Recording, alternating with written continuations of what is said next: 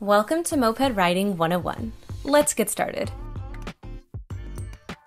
To ride a Lime moped, you must have a valid driver's license and be at least 21 years old. Passengers need to be at least 18. Your Lime account is yours only, so please, no sharing accounts. Never ride under the influence of drugs or alcohol. Lime mopeds have a maximum speed of 28 miles per hour. Only ride Lime mopeds on streets within its respective speed limits. Never ride on sidewalks, bike lanes, green spaces, major bridges, or highways, and always follow local traffic laws. Do a 360 inspection of the moped. Check the lights, mirrors, throttle, and brakes.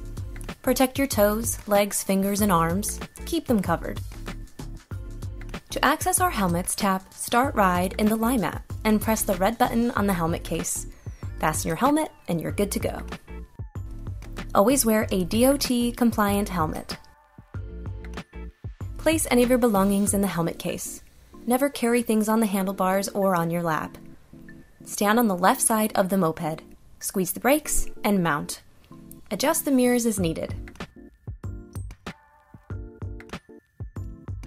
Ride with your arms bent, knees in, and feet firmly on the floorboard. Relax your wrists and position them lower than your knuckles.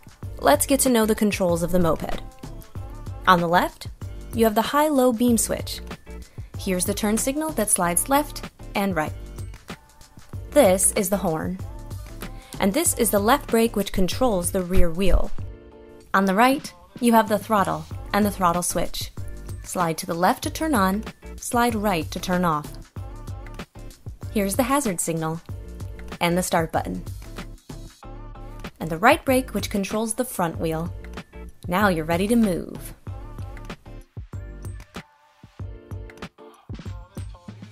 To activate the throttle, sweep the side stand up and slide the throttle switch to the left.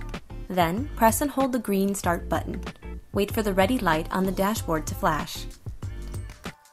To start, gently roll the throttle towards you. Walk with the moped until you get your balance.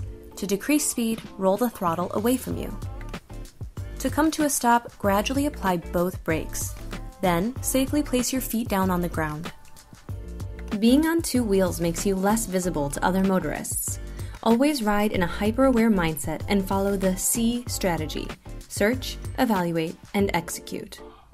Search to scan far and wide and side to side for hazards.